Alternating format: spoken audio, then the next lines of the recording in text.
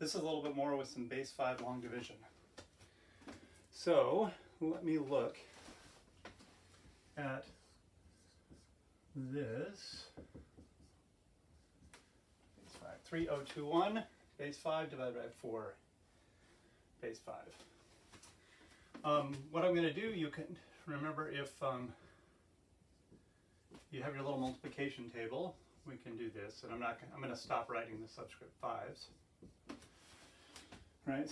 And 2 times 4 we think is 8. 1 nickel, 3 pennies. 3 times 4 is 12. 2 nickels, 2 pennies. Right. 16, 3 nickels, 1 penny.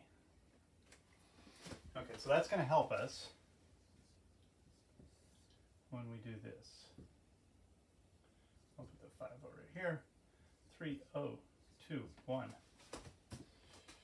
Okay, so 4 doesn't go into 3, so 4 goes into 30. And I'm going to scan down until I'm between these two, or I hit it exactly, right? And I don't. So 3 times 4 is 2, 2. And then I subtract, right? So remember again, 3 nickels, no pennies, 2 nickels, 2 pennies. I need to rebundle one of these, and that's 5 pennies, so 3. Bring the 2 down. Scanning, it's 4, 4, 4, 3, 1, subtract, that's not too bad. Bring down the 1. I scan, that's a 1, 1 times 4. 1 nickel, 1 penny minus 4 pennies is remainder 2. Okay. So that we have. Okay, now I'm going to do a couple more examples with 2 digits. 2-digit divisor in base 5. 3404, 3404 base 5, and I'm divided by 1, 4 base 5. I'm going to do the same thing here that we have before. So 1 times 1, 4 base 5 is 1, 4, right? 2 times 1, 4 base 5. Okay, so the way I'm going to think about this, we could do this whole thing out. I'm going to skip count again on this. So I've got 1 nickel, 4 pennies, and I had 1 nickel, 4 pennies. Okay, so that's 8 pennies, which is 1 nickel, 3 pennies, along with the other 2. Should be 3 nickels, 3 pennies. All right? Okay. I'm going to do the same thing. I'm going to add 1 nickel, 4 pennies to this. So my pennies is 3 and 4 is 7 pennies. That's 2 pennies and a nickel. So I have 3 nickels, I have another nickel, and another nickel from the rebundling. Makes 5 nickels, which is 1 quarter.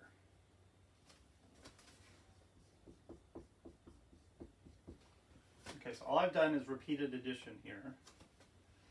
4 and 2 is, I'm thinking 6, so 1 nickel, 1 penny. Plus the 1 should be 2, 1.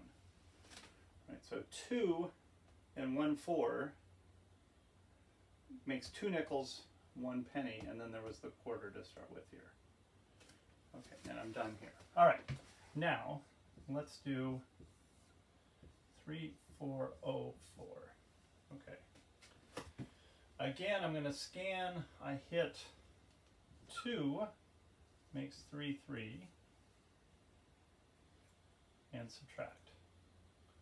Bring down the 0. So 14 doesn't, or 1, 4 doesn't go to 1, 0, so that's just 0, and I bring down a 1, or 4.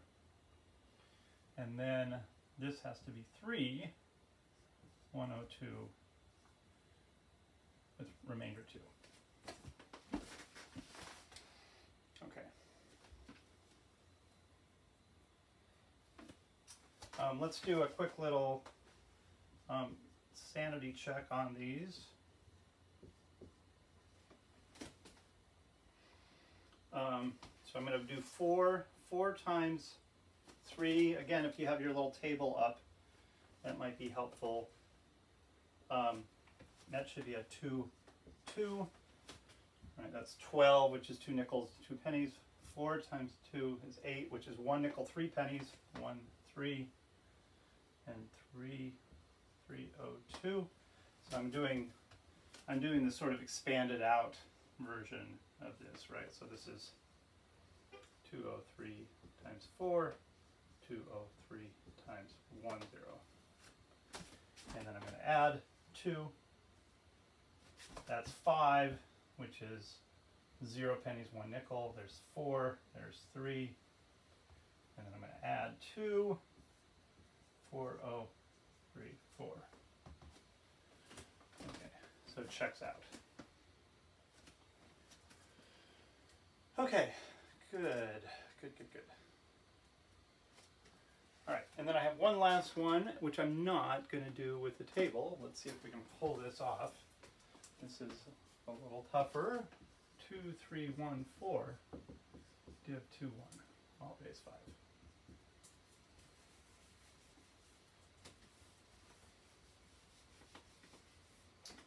Okay. So I said you can do this. I'm going to try to see if we can do this without. I've actually picked a fairly nice one.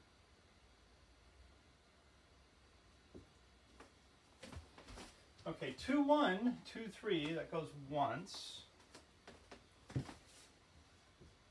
And subtract. 2, 1, 2, 1, 1, 0. Bring down the 4. 2, 1 does not go into 4, so 0, remainder 4.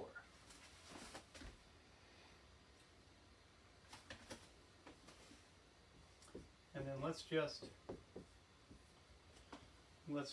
do this again. So 1 times 110,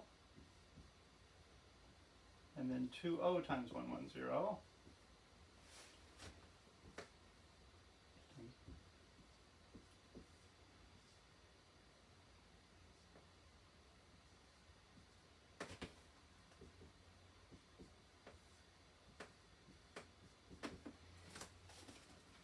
Don't forget to add the remainder to double check, and we get what we started with. So that's right. Okay. Now this one was really pretty straightforward, but that actually 2, 1 isn't probably too hard. At least the first multiplying by 1 and multiplying by 2 are pretty straightforward. And if we needed more, then we could have maybe written them down. So, all right. Well, that finishes off base 5 long division.